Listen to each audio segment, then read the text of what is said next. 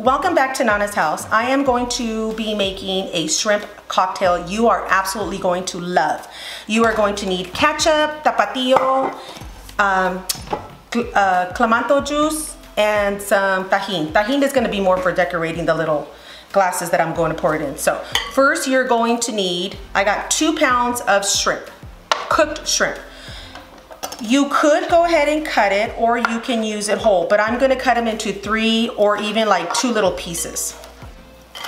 Okay, so I have my shrimp here cut into little pieces. I am going to add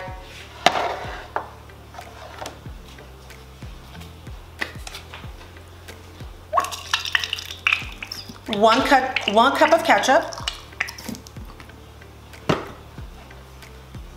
to the shrimp,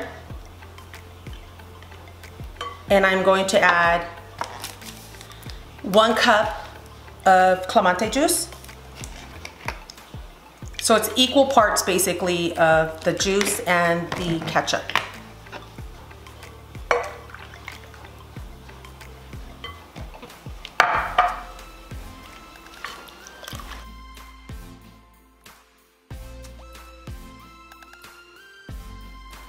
I'm going to add my lemon juice of 3 lemons that I squeezed here. Give it a good stir. I'm going to add a little bit of Tapatio hot sauce. It's really to your preference how much you would like to add, but I'm going to add at least 3 tablespoons.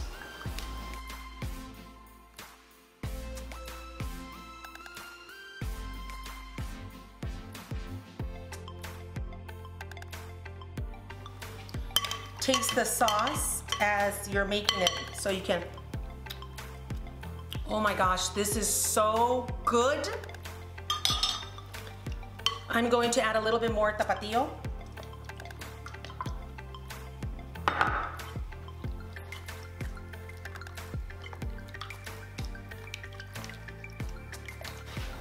So once you've made the shrimp cocktail, let it sit in the refrigerator for at least a good hour so it can chill. I'm going to show you how I serve this cocktail. I have the tahini.